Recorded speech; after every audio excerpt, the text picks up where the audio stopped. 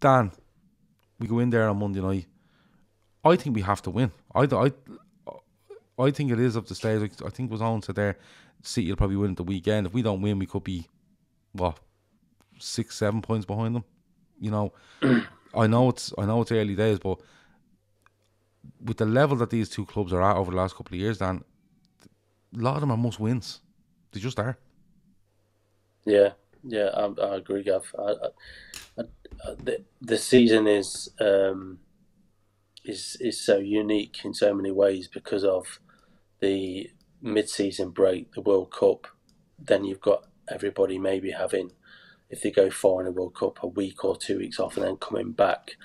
And then you've probably got the conundrum of clubs saying, do we send these players off for a couple of weeks holiday, and do we just make do for a couple of weeks to try and just rest their legs? So even if you're giving City 6-7 point head start, you don't really want to be doing that in a season like this, because you come in, you got the first 16 odd games in the league, and you got the World Cup, post World Cup. Then it's got to be a case of, if you are playing catch up, it's got to be a near perfect second half of the season. And post World Cup, I don't really see how our squad can do that. Not near perfect, especially when City, when you put them up against us in terms of numbers and durability of players, they trump us. But this game on Monday, for the best part of 20 odd years, I've hated playing Man United, home or away, hated it.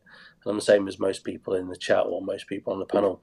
Can't stand United, hate them, and playing them every single season, home or away, whether we are dominant or not, has always been a game of dread for me.